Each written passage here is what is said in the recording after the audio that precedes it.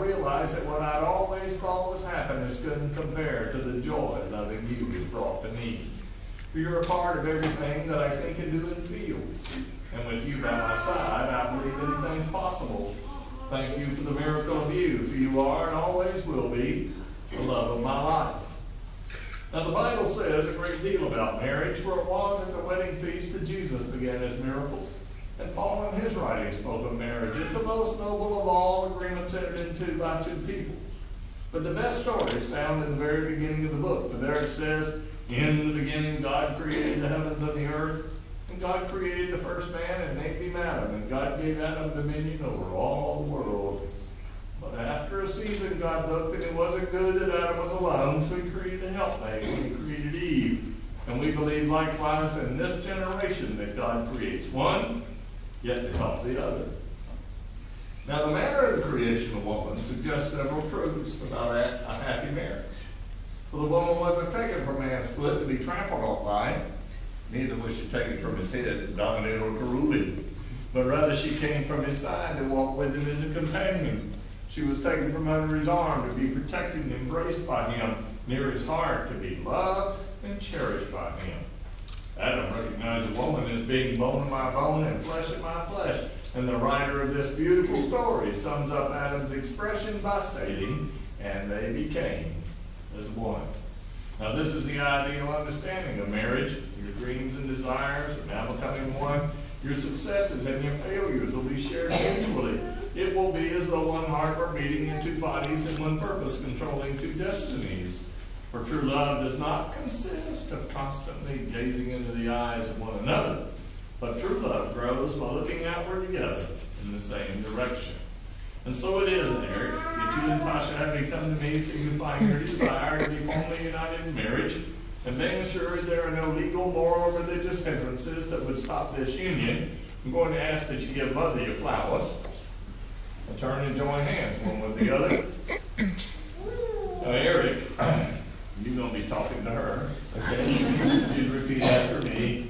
Tasha, I love you with my entire being. Tasha, I love you with my entire being. And want you to be my wife. And want you to be my wife. Today I give myself to you without reservation. Today I give myself to you without reservation. And ask that you share your life with me. And ask that you share your life with me. For all time and eternity. For all time and eternity. During health or illness. During health or illness. Good times or bad. Good times or bad. And in joy or sorrow. And in joy or sorrow. I promise you, Tasha, to love you as no other can. I promise to love you, Tasha, as no other can. To be your best friend. To be your best friend. To give you my complete loyalty, fidelity, and trust. To give you my complete loyalty, fidelity, and trust. Do you accept me as your husband? Do you accept me as your husband? Eric, I love you with my entire being. I love you with my entire being. And want you to be my husband. I want you to be my husband. Today I give myself to you without reservation. Today I give myself to you with no reservation. And ask that you share your life with me. And ask that you share your life with me. For all time and eternity. For all time and eternity. During health or illness. Good times or bad. And in joy or sorrow. I promise you, Eric, to love you as no other can. To be your best friend. To give you my complete loyalty, fidelity, and trust. Do you accept me as your wife? I do. That was what I asked. And the poet said it this way. All I want is to love you for the rest of my life. To wake up every morning with you by my side, knowing that no matter what happens, I'll be able to come home to your loving arms.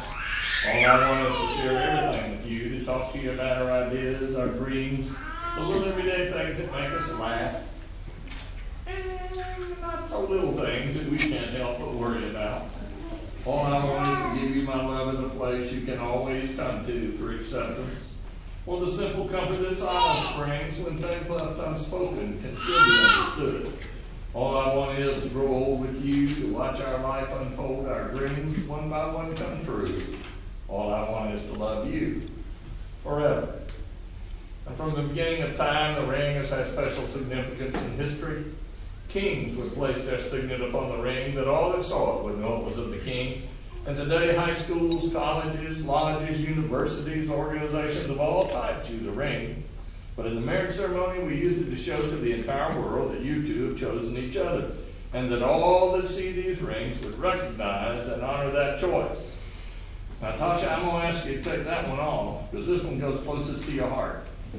And take the ring, place it upon her finger. Now, Eric, do you give this ring to Tasha as a token of your love for her? I do. And Tasha, will you wear this ring as a token of your love for him? Yes. She wants that other one, too. That one should go back to Pee-wee. There you go. Likewise, if you'll take this ring, place it upon his finger and hold it there. He's had conversations with this finger. You give this ring to Eric as a token of your love for him. I do. And Eric, will you wear this ring as a token of your love for her? I will. Place your hands on top of each other, all four. Let's go together as we pray. Our Father, we pray your blessings upon the hands that wear these rings and the hands that gave them. May their love continue to grow from this day forward. May your blessings just pour out upon this home. For it is in the name of Jesus we pray. Amen. Now before you see several mounds of sand representing the families which we create this day. And Eric and Tasha, I'm going to ask if you will, and come stand behind.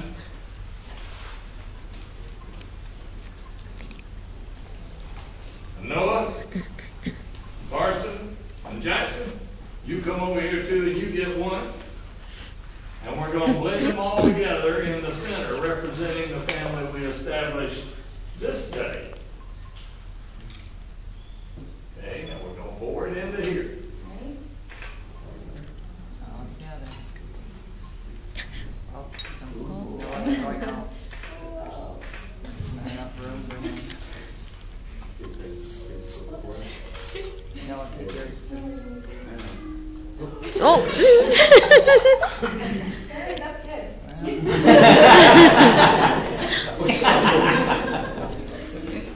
Now, I want you to come back over here, and I want you to join it into a circle right here. We want a circle right here. We're gonna play. But Eric, We got a circle. I want everybody holding hands together in a circle. Now, Eric, before we do that, I want you to put all the orange ones back in that one. All the blue ones back in that one. I want the same amount of difficulty to exist for anything to come between the two of you. Now, make a circle here. Now, Eric and Tasha, I ask you, will you give these boys the guidance and counsel that they'll need and request in the years to come? And Noah, Carson, and Jackson, will you do the best you can to make this the best family in the whole wide world? Yes. So it is then. Eric, Tasha, Noah, Carl, Carson, and Jackson. Having pledged your love and faith one into the other, and having sealed your solemn marital vows by the giving and receiving of the rings, acting in the authority vested in me by the laws of the state of Florida, and looking to heaven for divine sanction, I pronounce you husband, wife, and family. Therefore, whatsoever has been joined together, let no man put asunder. Tasha, you may kiss the four most important men in your life. It's the right one first.